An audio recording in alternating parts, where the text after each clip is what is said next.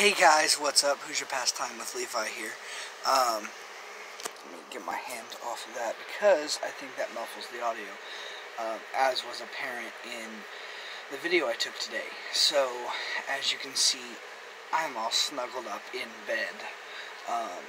Got Bella at my feet here, but I wanted to show you what I did today.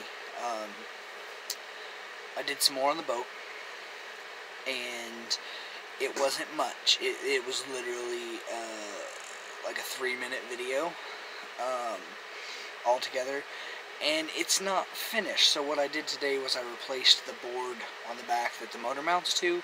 I still don't have the bolts I need to mount that board, but it's cut and it needs to be sanded down just a little bit. It's still a little thick for the capstones to go on above it.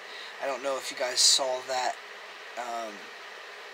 how the boat was set up. It's got capstones that go over the board where the motor mounts, and they won't go over this board because it's a little too thick. So I'm just going to take a file and sand it down a little bit, then smooth it down, and I'll probably end up painting that board.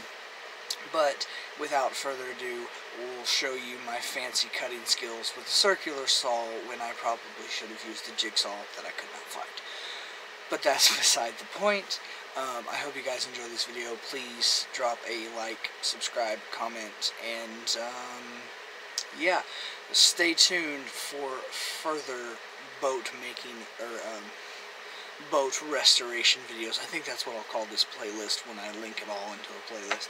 So, with that, please enjoy this video, and have a good day. Peace out.